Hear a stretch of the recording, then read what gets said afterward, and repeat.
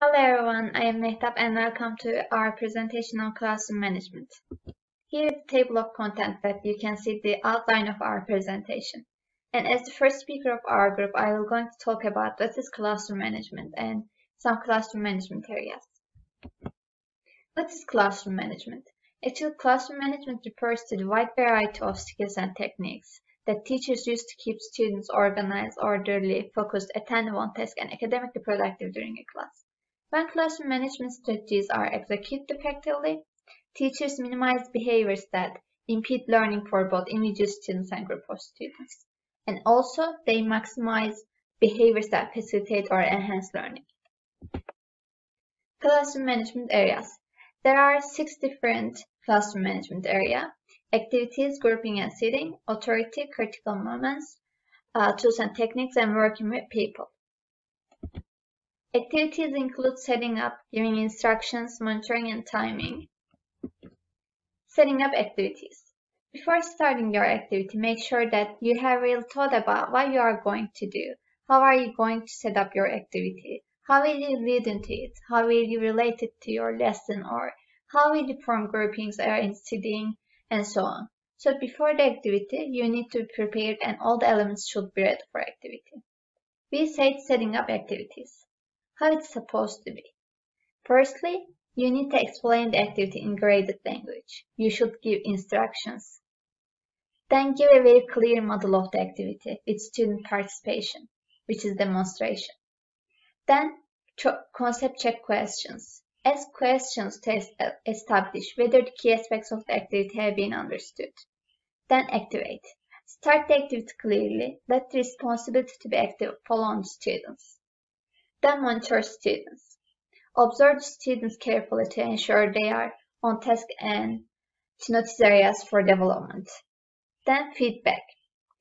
Conduct the feedback session with the whole groups. And lastly, wrap up. Make a closing comments to establish that this phase of the lesson is ending. When it comes to giving instructions. Instructions are a basic part of the teaching process. Giving the right instructions is one of the most difficult and challenging things in managing a successful learning environment. With our instructions, actually, students must understand what teachers want them to do. Since instructions mark the beginning of a new activity, if they are not clear enough, activity will not be carried out successfully. Think about a nice activity. Even a nice activity will be ruined if our instructions are not clear enough. So giving clear instructions are really important to manage a successful classroom environment actually. Monitoring activities.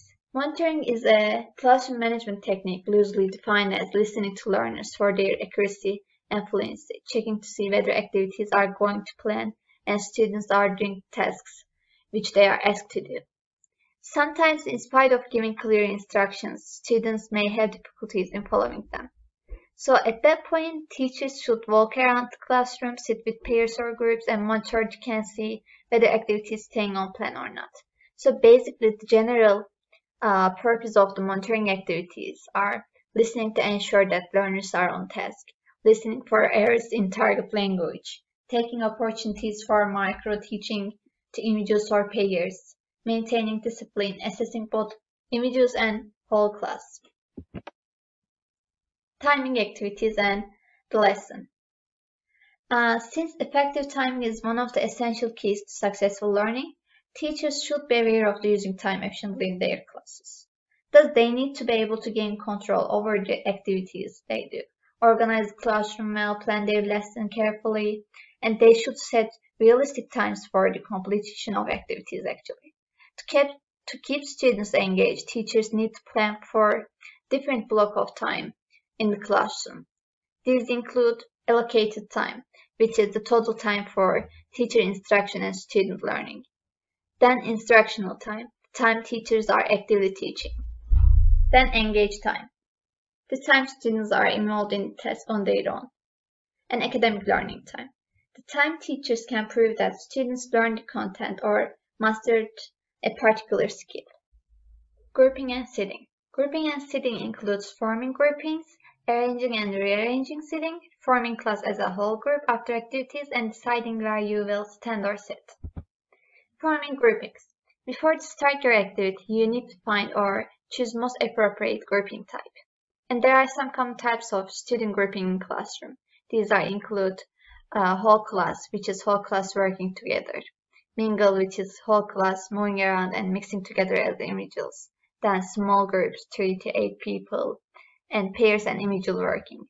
And in any of your lessons, you may include work that involves a number of these different arrangements. So with the help of these varying groupings, your students can enable a variety of different experiences. And also you shouldn't forget reforming class as a whole group after activities as well. Arranging and rearranging seating. Arranging classroom's layout can make the classroom more attractive place to study and can facilitate learning. So as we said in forming groupings, for each activity you do in class, for each lesson, consider what grouping seating arrangement are most appropriate. And when it comes to changing, rearranging the seating, why we are supposed to do this? Because changing or rearranging seating can help students to interact with different students, can make cooperative work easier, or can revitalize bored students, even can reduce stress within the classroom. And at the same time, because it is real difficult for students, especially for young learners, to sit still for a long time, you need to include some activities that involve movement as well. Deciding where you will stand or sit. The position of the teacher in the classroom is very important. Where we decide to position ourselves at various stages of the lesson is important, if we take into account the effect it has on our learners. Whether we are standing, seated, or crouching in front of, to the side, or behind learners send out a message with regard to what we want them to do. Our choice will depend on the aim of the activity in progress. And for example, there are times when we will want to be the focus of all of our students, or when we will want to be addressing groups, pairs, or individuals in the class. So we will basically adopt different positions according to our activity. And authority. Authority includes gathering and holding attention, setting classroom rules, and punishment. Gathering and holding attention. First, for gathering attention, teachers should not start a new task or activity without getting the attention of all of the students in class. And teachers can use spatial different ways to begin a new task, such as making eye contact, using gestures, ringing a bell, dropping their voice, switching lights, clapping hands, and so on. And when it comes to holding attention, if the students get bored, they lose their interest and stop paying attention to the task and the teacher. Therefore, one of the most important aspects is student motivation. To break monotony and attract students' attention, you have to provide a variety of activities. The activities actually work well are activities such as games, puzzles, songs, basic total physical response activities. And to hold the attention, teachers have to be flexible, and they should be able to move on to the next activity when they see students get bored. Setting classroom rules. When teachers design classroom rules, they need to consider that rules must be easy to understand and manageable so that students can know what is or what is not acceptable. And setting correct rules help create a predictable atmosphere that maintains classroom discipline, decreases disruptions, and encourages children to use self-control. So it's suggested that giving the students the opportunity to develop the rules cooperatively with teacher, since students who participate in creating rules tend to understand them better and they are more likely to adopt and follow them. And at the same time, since displaying the rules on the wall or to the board helps students to learn and follow them easily. So presenting the rules visually in the classroom is highly suggested as well. Basically, rules should be limited to 3 6 points, should be in the form of positive statements, should be age appropriate, should be developed collaboratively with students, and should be presented visually. Punishment. It is essential that the teacher shows students what will happen if they ignore the rules. In addition, a teacher needs to maintain consistency when dealing with the rules and punishment. Inappropriate behavior should be followed by consequences rather than punishment. And these logical consequences need to be applied fairly and consistently, and should be focused on helping students to learn from their own mistakes. And consequences are considered as an end result of a child's inappropriate act. In other words, they should not be viewed as something imposed such as sanctioning, but rather as an appropriate outcome for an inappropriate act. A consequence should make sense, should be a logical ending for an action. It should be the effect of behaving inappropriately. And thank you for listening. Now, Dilara is going to talk about the other 3 classroom management area. Hi, my name is Dilara, and I will talk about some of the classroom management areas today, like critical moments, tools and techniques, and working with the people. Critical moments are starting the lesson, finishing the lesson, dealing with problems, and appropriate discipline. Starting the lesson. Starting the lesson is a transition period in which both students and teachers enter the classroom and orient themselves to commencing class. Starting the lesson helps set the mood and the tone for the day's work, and also it's important to be sure to have students' attention before beginning the class. Finishing the lesson. Finishing the lesson properly is effectively wrapping things up in a way that will benefit your students' learning. To cool down clearly shows the student that this is the way that plan for the lesson to end, and that you are ending it like that for a reason.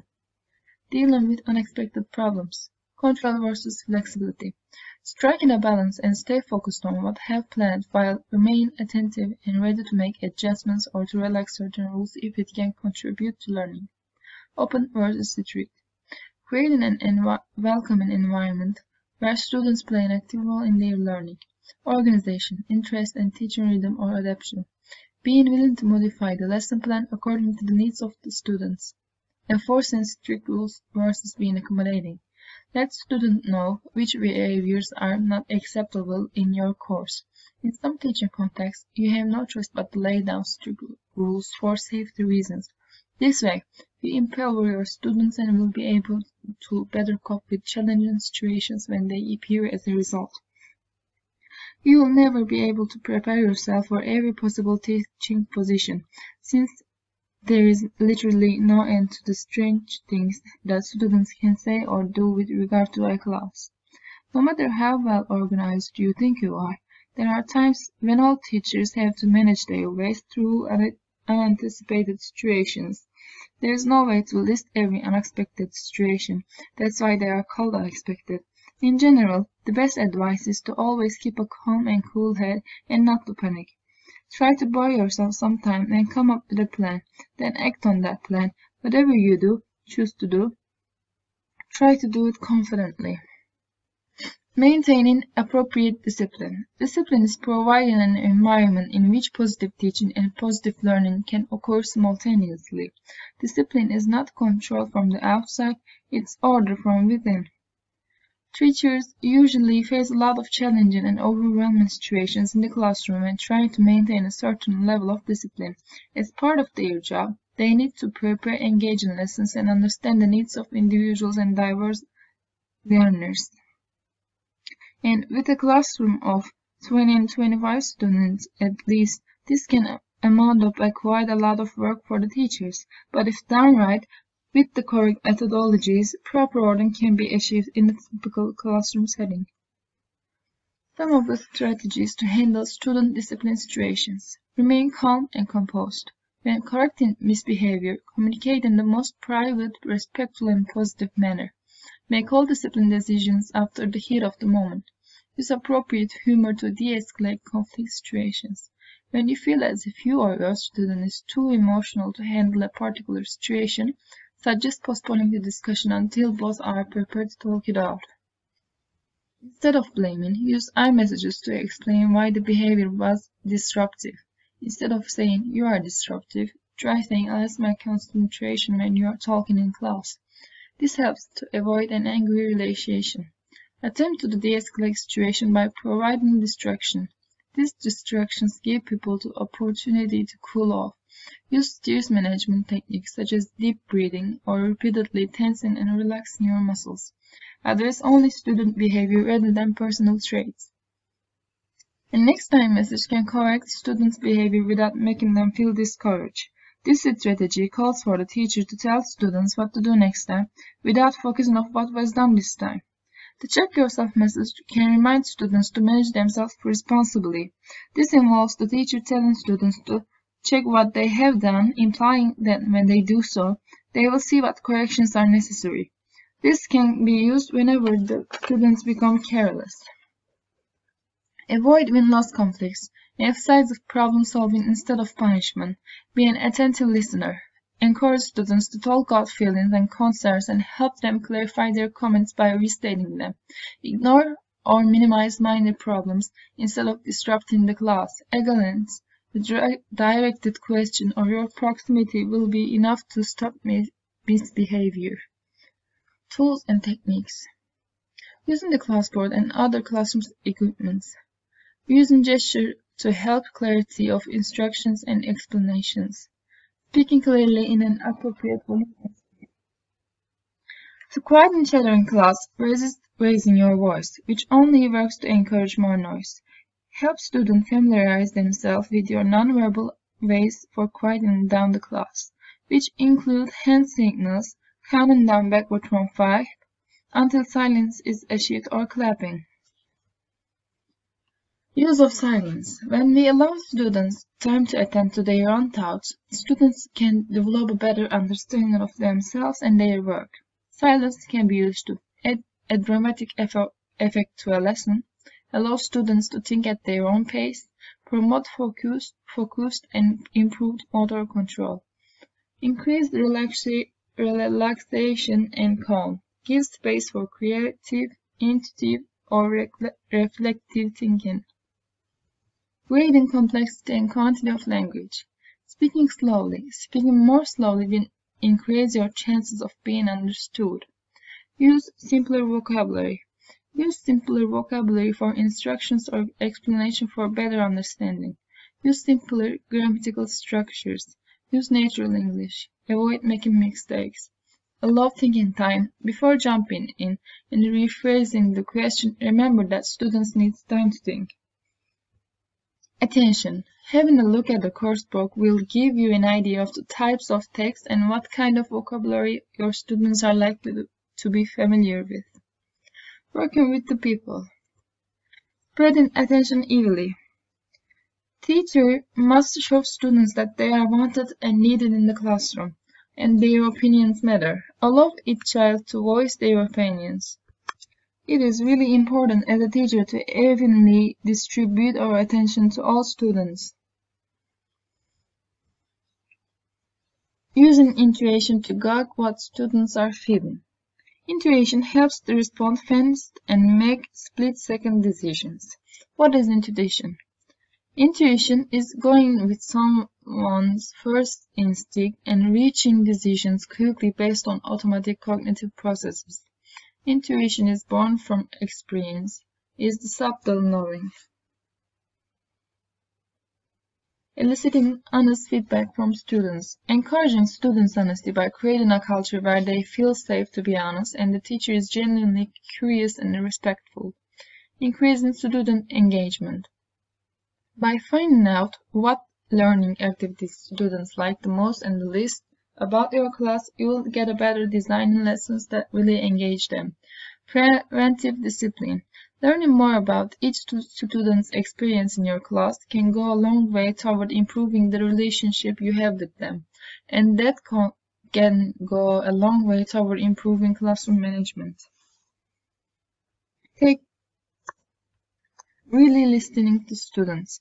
Many teachers listen to students. Really listen. It shows students that their teacher has a vested interest in them. It relays the message that what the student has to say is important enough that an adult will stop and what they are doing and listen.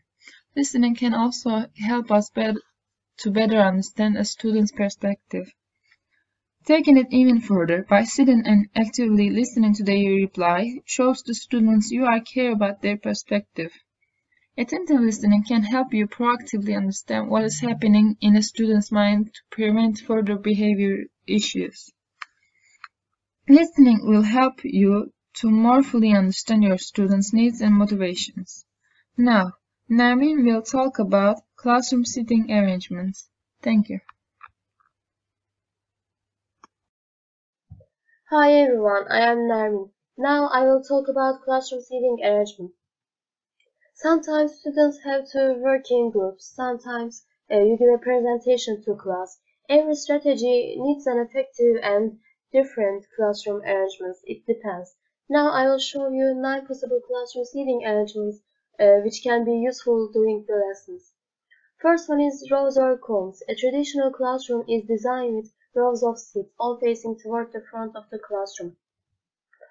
This is used most of the time in higher education when students have to listen to their teacher. Here, the teacher can't give any one-on-one feedback because it's hard to reach students in the middle. There are some pros and cons, of course. It encourages individual work and productivity. It minimizes disruptions and cheating. It's effective for demonstration and presentations, but it discourages student-centered discussion and group work. It's easier to lose their focus. It's difficult for teachers to move easily from student to student. The second one is pairs. The seating arrangement is when the two student desks are together and spaced away from other pairs. The tables are placed in well-organized rows but in pairs of 2. Pairs allow students to work together and independently. It's more fun way. In this way, students can get their heads together when needed. There are advantages and disadvantages again. This layout allows teachers to walk around the classroom and monitor all the students, so a teacher can see all students clearly. And students help and motivate each other.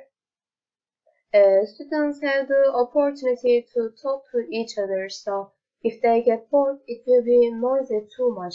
Therefore, teacher must keep control of the class. The third one is horseshoe or U-shape.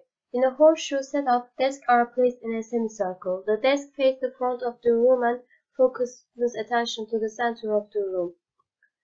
In this style, the horseshoe is typically used for demonstration or group discussions.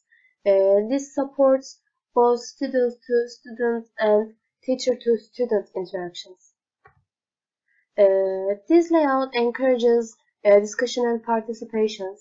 It makes it easy for teacher to observe all students and give one-on-one help. It creates a large space for presentation and demonstrations.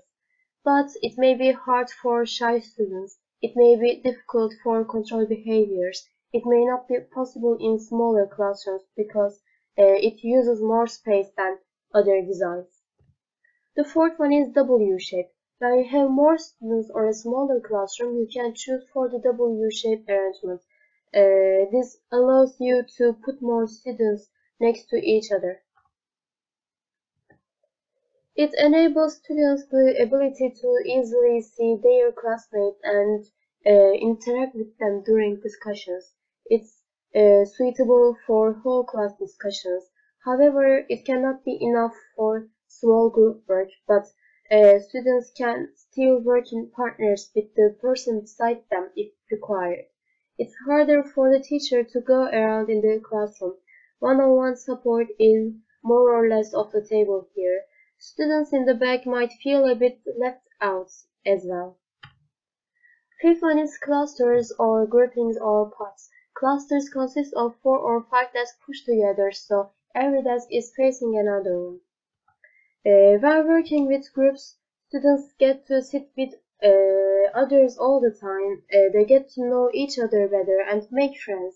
This will be also good starting at the beginning of the term. It encourages interaction of all students. It offers safe and comfortable environments for students to share their ideas. Students develop some skills such as communication, collaboration, problem solving, and more in these arrangements. But discomfort, however, also lends itself to off-task behavior and a large increase in noise level and distractions. If there are many students, it may also be too noisy to use this layout. It can decrease productivity. It can lead to less individual accountability. The entire workload may be handled by only a single person. It can be harder to assess students' abilities and level of understanding. The sixth one is stadium. In this classroom design, desks or tables are placed in angled rows with desks touching. This way, students give full attention to the teacher or students at the front of the classroom. This arrangement also uses less floor space.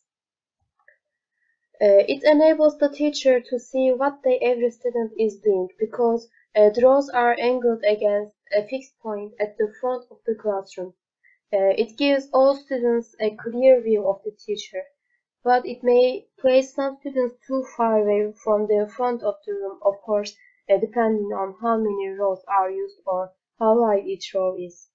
Less suitable for classrooms that often require group working. The seventh one is circle or O-shape. The O-shape layout has the desk in a complete closed circle, so all students are facing one another. It's ideal for face-to-face interaction. It's suitable for whole class discussion. It's easy to hear everyone. It's easier to control behaviors of students. The teacher can stand in the middle of the circle and very easily move from student to student. But it may be hard for shy students. It requires more space. It's difficult to implement in small classes. It restricts mobility. There should be flexible and movable furniture such as desks on rolling wheels for these arrangements. The eighth one is runway. Best used with smaller classes. This setup puts the emphasis on the teacher. The teacher uses the runway between the two rows of facing desks to conduct the lessons. This layout is great for discussions and lecture-based classes. When it comes to pros and cons, this layout places emphasis on the teacher by ensuring all eyes are on the lesson. The seating arrangement is best suited for classrooms that hold a lot of lectures and class-wide discussions. But due to the amount of space it takes up in the classroom, this style is not suitable for large class sizes. This type of grouping can also make group and partner work tricky. The last one is combination. In a combination classroom arrangement, teacher can use the best parts of two or more classroom designs.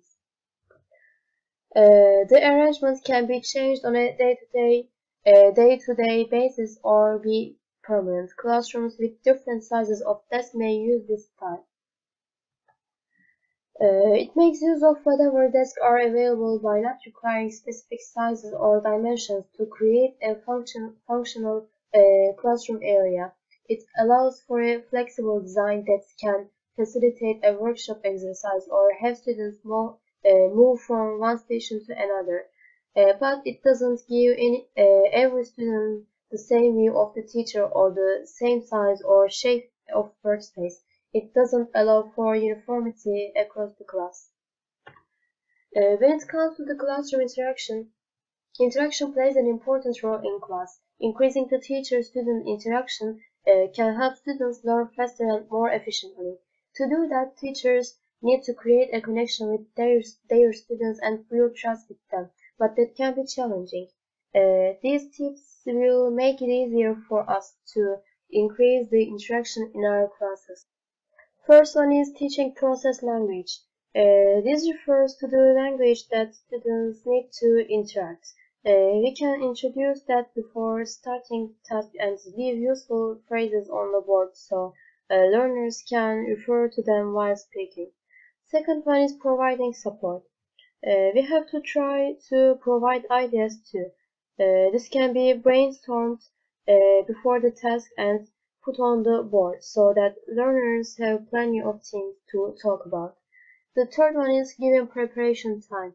Quite often interaction breaks down because learners have not had time to think about what they want to say and how to say it. The fourth one is providing a supportive atmosphere. We must give enough praise and feedback on task achievement as well as language use. Varying the interaction and repeating tasks. A teacher can move students around so that they are not always talking to the same partner. You may ask students to perform the same task a number of times, but each time with a different partner. Having different levels of tasks. We should prepare an easy, medium, and difficult version of the same task, so students of different levels can interact together at a level appropriate to their language level. Providing a reason to interact. We should provide the learners with a reason to speak and listen. Information gaps activities are good examples of these. Gestures and facial expressions. We should use these to replace unnecessary teacher talk. Making pairs and groups. We should make pairs and small groups to maximize opportunities for students to speak. The last one is seating arrangements. A seating arrangement should be created where the teacher can see all the students and the students can see and interact with each other. Factors preventing learning in classroom. First one is teacher behavior and personality. For example, if a student has a negative emotion such as fear or something else, that can negatively affect their attitude toward the subject. If the teacher shows a preference toward certain students or uses humiliating language, that can lower their motivation in education. The second one is teaching methods. Students are more likely to retain their motivation in education if teachers use different teaching methods. That creates diversity and prevents students from getting bored. A teacher is more likely to meet their needs by applying different teaching methods. Teacher-centered classrooms. If the teacher talks too much and the students are not active in the class, it becomes boring after a while. Peer relationships. Problems and conflicts with peers can make students feel less secure about their social status among peers. It increases their stress levels and lowers motivation in education. Learning environment should be clean, noiseless, bright, and airy. Students learn best in a safe, caring, and welcoming, inclusive environment. The last one is assessments. Fear of low grades negatively affects the students' learning processes and tries to get high grades for rather than understanding the lesson, which quite prevents learning. And now Kudret will talk about preventing disruptions and classroom management strategies. Hello everyone, I am Kudret and today I am going to talk about some basic classroom management strategies and preventing disruptions. Firstly, what is meant by effective classroom management? When we say effective classroom management, for many teachers, an image of a silent environment can come to mind. But an effective classroom management isn't about a no fun or stressful environment. And it doesn't have to be like that. Actually, effective classroom management is a collection of gentle but powerful strategies designed to create an environment that promotes to learning and enjoying school. It's about relationships and leadership. It's about students behaving and giving their best because they want to, not because they are forced to. And the main aim is to keep students organized, orderly, focused, attentive on task, and academically productive during a class, right? But what happens if a classroom cannot be managed effectively? Effective teaching and learning cannot take place in a poorly managed classroom, and disruptions start to occur. And what is disruption in a classroom? By disruption, it is referred to something that causes the kind of impact that leads to change. When the issue comes to education, classroom disruption is generally regarded as behavior that affects the conduct of a class. And there are some examples of this behavior, like frequently arriving late to class, continually leaving and re-entering class without permission, talking with others or talking a lot to none in particular, unauthorized use of cell phones, being openly rude or inappropriately critical, threatening or abusive comments, continually interrupting instructor or other students, and daydreaming, sleeping, or, out of seat. And out of seat, what does that mean? Sometimes there are students who never sit in their place. They walk around the class and they will want to change their seats constantly, like these things. And what can we do to prevent disruptions in our classes? We should use effective classroom management strategies. In this way, we can reduce the likelihood of classroom disruptions. And so, there are some approaches to keep students focused on learning and to reduce the likelihood of classroom disruptions. These are width-hitness, overlapping, smoothness and momentum in lesson, group alerting, and stimulating seat work. Firstly, what is width-hitness? It can be described as the teacher's awareness of what is going on in all parts of the classroom. It refers to this as having eyes in the back of the head. So please look at the picture carefully. What do you see? Even if teacher doesn't see the class in that moment, she or he should be focused on the class, right? And because students must perceive that the teacher really knows what is going on in the classroom. And when several incidents of misbehavior occur, it is important that teachers deal with the most serious incidents first. And there's a suggestion. Teachers should interfere early and quickly in dealing with misbehavior. If teacher failure to do it, it allows the misbehaviors to spread.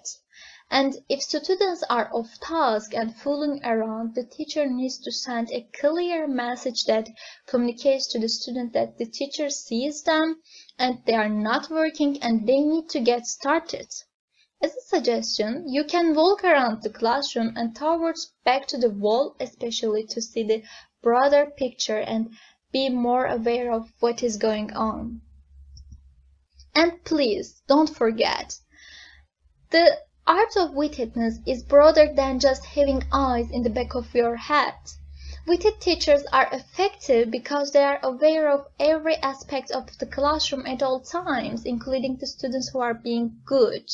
Width teachers might draw attention to a student who is being good so as to create a ripple effect of good behavior in the classroom. If you catch one student being good, then other students will want to be caught being good too. And so, it is important, please don't forget. And overlapping. What is overlapping? Overlapping is attending to two or more events at the same time. Conan found that teachers who are skilled at overlapping were also more aware of what is going on in the classroom. Students are more likely to stay on task if they know that the teacher is aware of what they are doing and can help them when needed. For example, the teacher can give a student individual feedback and at the same time she can offer a quick word or encouragement to another student. Or, if the teacher is in the middle of a lecture and a student enters the room, the teacher should make eye contact with the student, have an area for the student to turn in work and continue with the lesson. Once the students are doing their work, the teacher can go to the tardy student and tell them what they missed or answer any questions from the homework assigned the night before. Therefore, it is important to prevent disruptions. And momentum and smoothness. Maintaining a brisk pace and giving continuous activity signals or cues. Now, what does that mean? The teacher should make sure that this exercise remains short so students don't get bored. A teacher can keep a timer and assign roles to students to keep the students moving. If students are struggling, the teacher can reflect on what they can do to make the lesson more meaningful and easier to understand for their students. When placing students in group work, the teacher can walk around facilitating and listening to discussions of other students. The teacher then intervene or take the group to a different track if required. Teacher can stand near inattentive students or directing questions to potentially disruptive students. And group alerting. The ability to keep members of the class or group paying attention to the task is essential in maintaining an efficient classroom and reducing student misbehavior, right? And effective grouping maximizes active participation and keeps students engaged in learning. But how can we provide group focus in a classroom?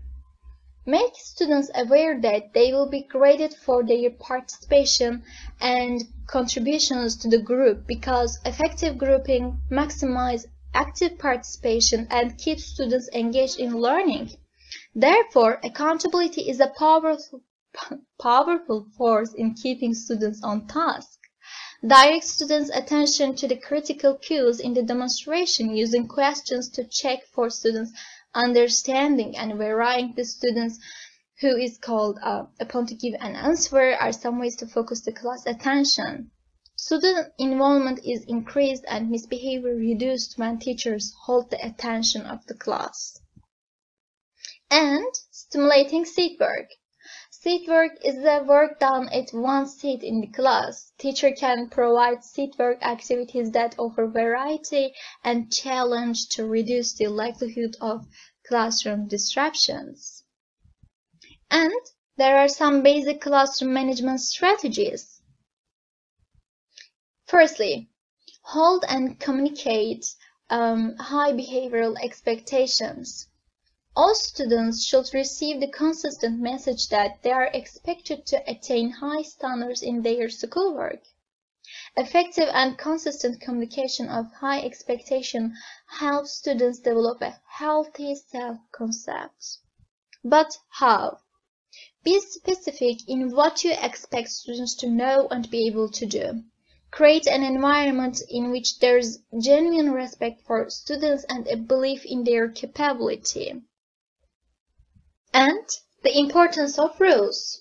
Effective rules ensure that student energies are appropriately directed towards maximizing positive behaviors. Teachers want their rules to show students both what to do and what not to do, so they have a clear framework of expectations to reference. Therefore, as a teacher, you should establish clear rules and procedures and instruct students in how to follow them. Also, make clear to students the consequences of misbehavior and enforce classroom rules promptly, consistently, and equitably from the very first day of school. And self-discipline. Self-discipline is important, so try to devote time to teaching self-monitoring skills. But why it is important? Because self-discipline is the key to helping kids become responsible adults. Self-discipline helps kids to tolerate the discomfort when needed to reach their long-term goals or choosing to turn off the video game to work on homework, right? It is important to give kids the skills they need to develop. Self-discipline is an opportunity to practice making good choices also. But how can we teach self-discipline to our students? Firstly, please give them structure and explain the reason behind your rules and give consequences, praise good behavior, and teach problem-solving skills. And please monitor classroom activities, give students feedback and reinforcement regarding their behavior. And create opportunities for students to experience success in their learning and social behavior, particularly those with behavioral problems. It will reduce the probability of disruptions and all students are going to engage in your lesson. And humor. Humor is important to reduce classroom tension and stimulate student interest, so please make use of when suitable. And work to help students who seem to lack a sense of personal efficacy to achieve an internal locus of control. Actually, teachers can boost self-efficacy with credible communication and feedback to guide students through the task or motivate them to make their best effort. Setting short-term goals and helping students to achieve them one by one. A great way to endorse self-efficacy in the classroom is by creating a stress-free, conducive learning atmosphere. An interactive lesson, a high-energy and non-judgmental assessment, or an engaging group activity can help in making the learning environment more comfortable. And please remove distracting materials from view when instruction is in progress, such as personal devices, food, athletic equipment, and art materials. And guys, these are our references. And thank you for listening us. Take care of yourself.